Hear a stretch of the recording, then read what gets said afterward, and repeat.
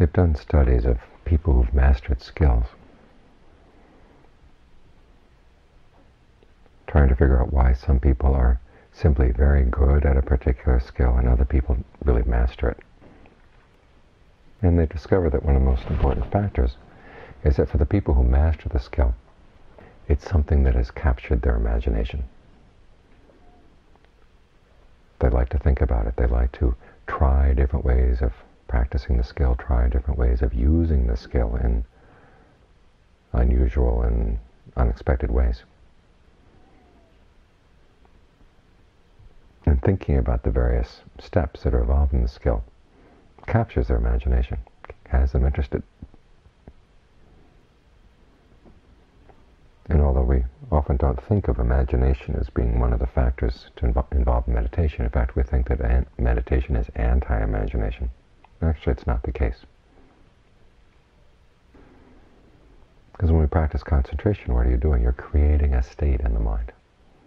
The Noble Eightfold Path as a whole is something that's fabricated, something you put together.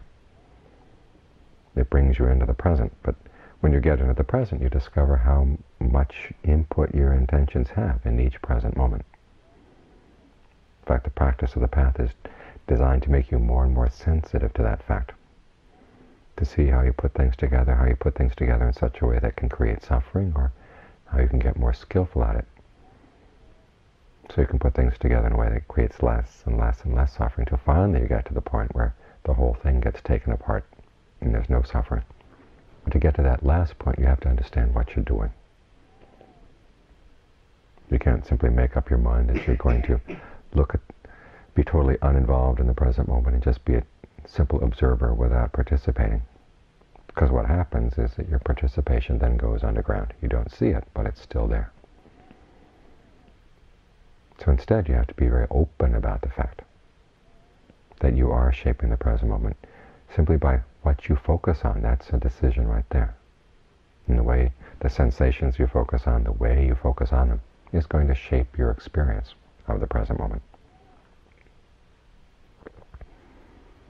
You're creating what's called a state of becoming. The Pali word here is bhava.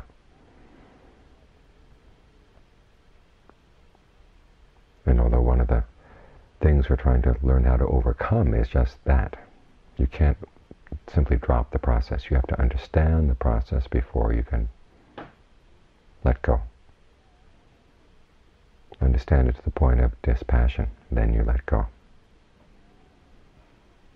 And so to do that, you have to keep creating more and more and more of these states. But you have to create a certain type of state that's easy to take apart, easy to analyze, that's comfortable to stay with, which is why we practice concentration. Someone once asked Ajahn Lee, when you're practicing concentration, aren't you creating these states of becoming in the mind? And Ajahn Lee said, yes, that's precisely what we're doing. And then he went on to say, you can't understand the process unless you keep doing it until you can do it really well. This is like having a hen that lays eggs. You keep creating these little things, and you get better and better and better at it. I don't know how much a hen gets better at it, but he says in the meantime, you get some of them you take apart to understand what an egg is like. Others you eat, he says.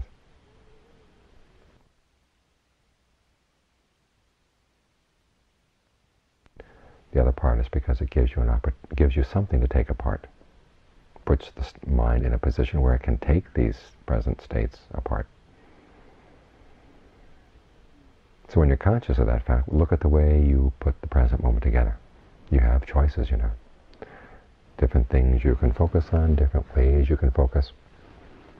If you focus on the breath, you discover there are many different ways of conceiving the breath, your way of labeling the breath sensations. The way you decide when an in-breath is long enough, or when it's too long, when it's too short. A lot of these decisions get put on automatic pilot, but as you're meditating, you have a chance to examine them and adjust them to see if there are more skillful ways of deciding how long a good long breath is. How long a breath that would be just right would be. The same with the in-breaths, out-breaths. the depth, the rhythm, the texture of the breath. There's lots to play with here. And the word play is important, because you've got to enjoy the process. Otherwise there's no enthusiasm for the meditation. You simply go through the motions because it's time to meditate. And when there's no joy in the process, then it's difficult to stick with it. The mind is going to lose interest, get bored, and try to find something else to think about, something else to fill up the hour. And what you do is you end up filling up the hour with other things that are not nearly as helpful, for the reason we're here, which is to see how the mind is creating unnecessary suffering for itself and to learn how to stop doing it.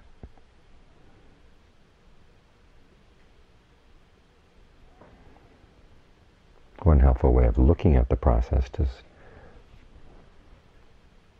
looking at the ways they've analyzed imagination. Psychologists have looked at the process of imagination, discovered that it involves 4 skills.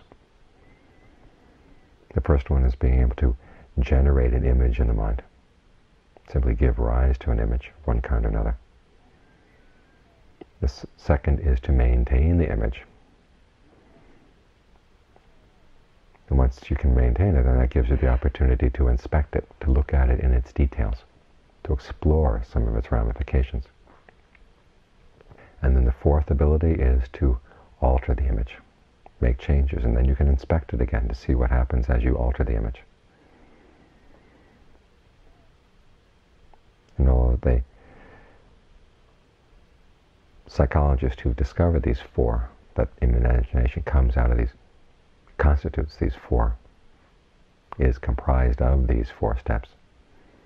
We're doing with mental pictures in the mind, you'll discover that any kind of imaginary work, whether it's writing, developing a skill, involves these 4 steps. You compare the 4 steps to concentration, you find that they fit. The first thing is just to give rise to a nice, pleasant state here in the present moment. Can you do that? How do you give rise? What do you have to do? You can adjust the breath, you can adjust your focus. Breathe in such a way that gives rise to a nice feeling of at least one part of the body.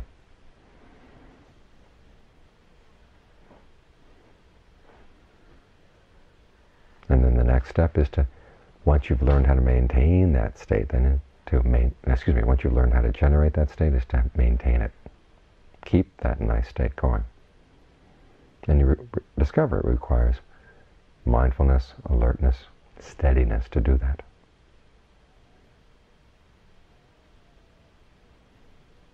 Sometimes you find it's like surfing. The wave changes beneath you, but you learn to keep your balance. In other words, the needs of the body will change. When you first sit down, sometimes the body needs a fairly heavy rate of breathing in order to feel comfortable, but then as it feels more and more comfortable, the breath it needs will change. And so you have to learn how to ride that change on the wave. Adjust the rate of breathing so it's just right for the body right now, right now, right now. And you get more and more sensitive to the fact that the body's needs change, but you can learn how to maintain a particular balance.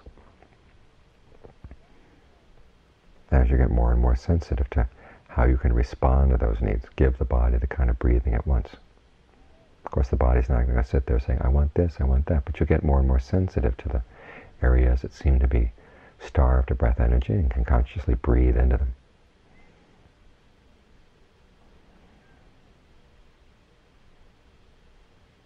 The third step is inspection. You look at the state you have in the body. Are there ways that you can, places where it's uncomfortable, places where it feels tense, where it feels tight, well, you can change it. That's the fourth step. It's this third and fourth steps play off each other in this way. Once you change it, then you inspect it again to see if the change has made an improvement or if it's made things worse. If it's made things worse, we can try another change. Keep inspecting, keep adjusting. In Pali, this is called evaluation, vichara. And as things get more and more comfortable, you find that this range of comfort that you've been able to create for yourself gets larger and larger. So you can breathe in, and there's a sense that the breath energy in the body is connected in all its parts. You breathe out, it feels connected, and your awareness is filling the body, saturating the body.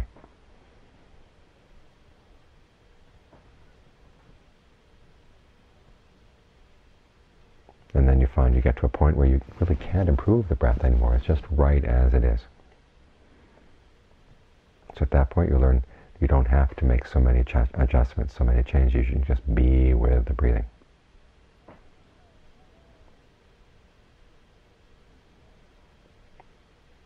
Then you begin to realize from this point on it's more a question of how the mind relates to the breath. Whether it feels that it's separate from the breath and watching it, or whether it's more immersed in the breathing. And as it gets more immersed in the breathing, how the rate of breathing is going to change, not so much because you've made up your mind to change it, but simply because you've changed your relationship to the breath, and again more and more in a state of unification, a state of ease. All the way to the point where the breathing finally stops. Not because you forced it to stop, but because the mind is slowed down enough to the point where it needs less and less and less oxygen, and the oxygen exchange at the skin is enough to keep the body going, so it doesn't have to keep pumping in and pumping out. At first there's a sense of a kind of exchange going on. John Lee has an image, it's like an ice cube with vapor coming off of it. The body feels very still. Around the edges there's a kind of vapor that you feel, the in and out breathing, and then after all even that stops. Everything is perfectly still. All of this comes from creating that spot in the body where it feels good to stay focused. Then learning how to maintain that, then inspecting it to see where you could expand it, where you could make it more stable. And then adjusting it various ways, using your imagination to think at least of the possibility that the breath could be more comfortable, the breath could saturate the body. You can think of all the cells in the body being bathed by the breath. Whatever way you have of conceiving the breath that makes it more and more comfortable. A better and better place to stay. So that the 4 stages of imagination apply to what you're doing right here. Even though it's not involved in a mental picture, sometimes there will be mental pictures behind it. But you're more and more concerned with the actual sensation of the breath as you feel it coming in, as you feel it going out, and as you play with it.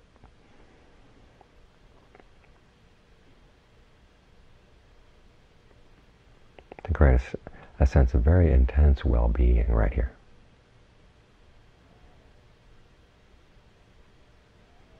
And even though it's something created, it's a good thing to create.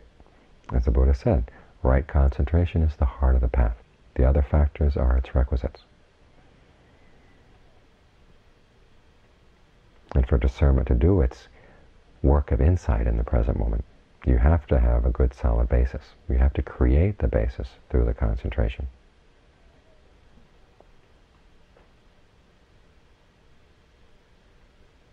So because it's a created state, you have to be creative about it, imaginative about it.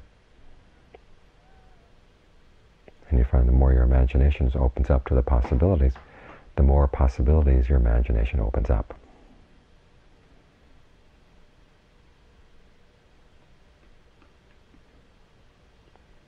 So as long as you're frank about the process that you're creating this state, you don't have to worry about getting attached to it. Because deep down inside you know it's something you created. Eventually you have to take it apart. But in the meantime, learn how to do it well. The more solid the concentration, the more you want to stay here. The more you want to stay here, the more familiar you get with the territory. And it's through that familiarity that the practice of concentration turns into the practice of insight. The kind of insight that can liberate you. Without this stability, the insight is simply the things you've heard from books, you've heard from Dharma talks, read in books, notions you've picked up from outside. And it doesn't seep deep into the mind because the mind hasn't softened up the territory here in the present moment. It's through the practice of concentration that the sort of the hardness in the present moment begins to soften up.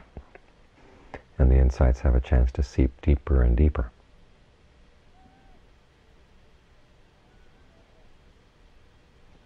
So when you have this kind of understanding about what you're doing, you find it a lot easier to do it.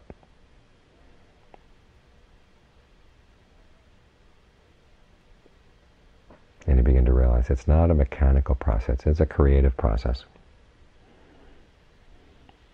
And that way it can capture imagination. And when it captures your imagination, you get more interested in what you can do with the breath. Not just while you're sitting here with your eyes closed, but any time of the day. How the way you deal with the breath, how you get centered in the breath can help you deal with anger. How it makes you more sensitive to what anger does to the body. And you can breathe through the anger. So it doesn't feel like it's taken over. When there's fear, okay, how do you use the breath to deal with fear? Get in touch with the physical side of the fear and breathe right through it. How it can deal with illness, how the breath helps you deal with pain. There's lots to explore here. And as the possibilities of the breath capture imagination, you find that it's a skill that's useful not only when you're trying to sit with your eyes closed, but a very basic skill for dealing with present experience wherever the present may be, wherever you may be in the present. Whatever context, whatever situation you're in, you find that the breath has something to offer if you explore it. And to explore it, you have to get a sense that it can capture imagination. It gives you that kind of challenge, that kind of a sense of reward when you've explored something and discovered that you've learned something new, a valuable skill. And it's in this way that the meditation can start permeating your whole life. And when it permeates your whole life, you're more and more familiar with it. That's when the insights arise, unexpected insights many times. But valuable nonetheless.